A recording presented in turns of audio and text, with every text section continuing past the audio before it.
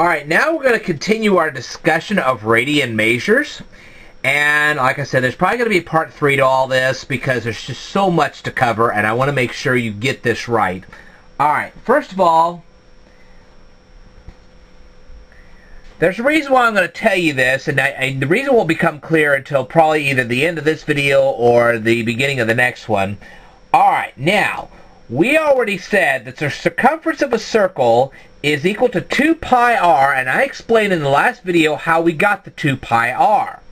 Alright, now, let's say we divide this circumference by 1/2. Okay, so, let's say I drew this out here. Okay, let's say I drew this out. And we now have the diameter of this great big circle. We have the diameter of this great big circle. Now, half of the circumference would be from this point, right here, from this point all the way up to this point. This would be half of the circumference of the circle. Okay, it would be one super humongous arc. Alright, now what I'm going to do here, because I want to illustrate something, I'm going to erase this little piece right here. Okay, so now I've shown you half of the circumference of this circle.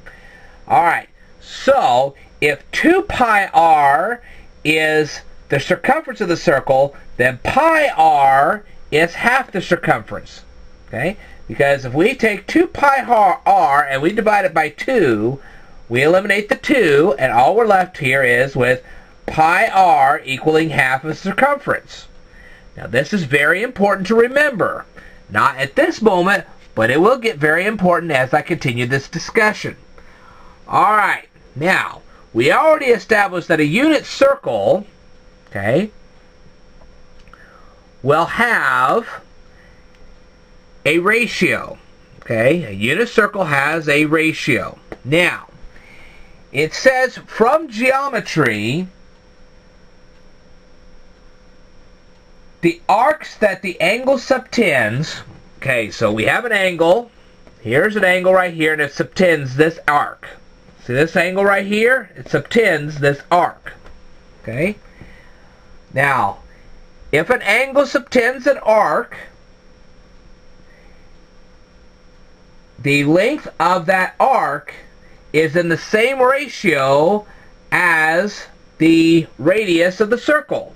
So the length of this is in a ratio to this. Okay?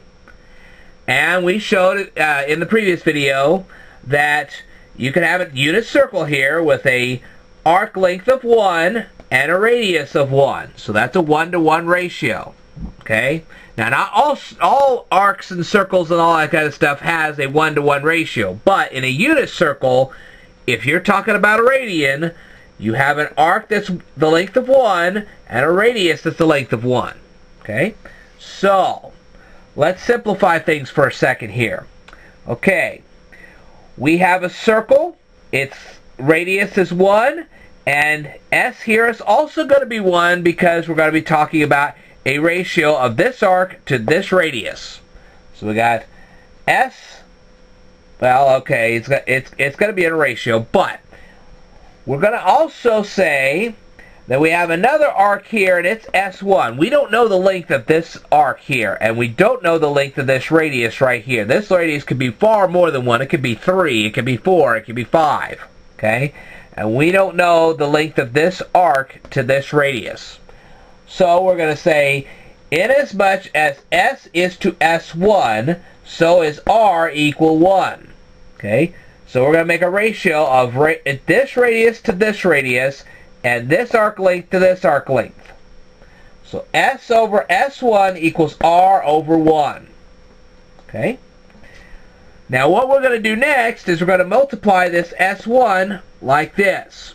So now we're going to have S equaling RS1. See that? S equaling RS1. Then we're going to divide both of these by R, and when we do, we eliminate this, like that, and then we have S over R equaling S1 over 1, which is exactly what we're trying to achieve, and I'm going to show you the reason why in a little bit. Okay? We're going to first change S1 into a Greek letter. Okay? I'm going to change S1 into a Greek letter. So now we're going to say that this Greek letter, which represents S1, okay, the Greek letter which represents whoops, I'm not doing that right.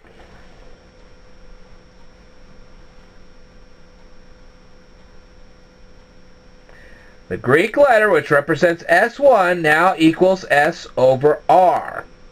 Okay? Just like that. Alright.